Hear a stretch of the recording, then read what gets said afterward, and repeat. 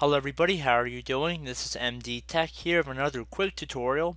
Today I'm going to be showing how to use a proxy server in Windows 10. Now this video is assuming that you already have an address and port number in which you are looking to connect to. So first thing we are going to do is head over to our start button, left click on that, and then left click on settings.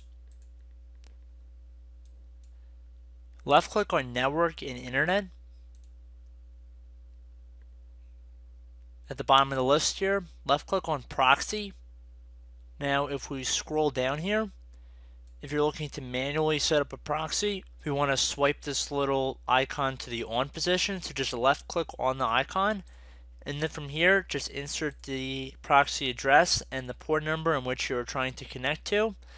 And if there are any exceptions that you do not want to use a proxy with while browsing the internet, you would type them in right here. And if you're looking to not use the proxy server for a local internet connection, say within a company network or a network between a few different computers, then you could left click on here.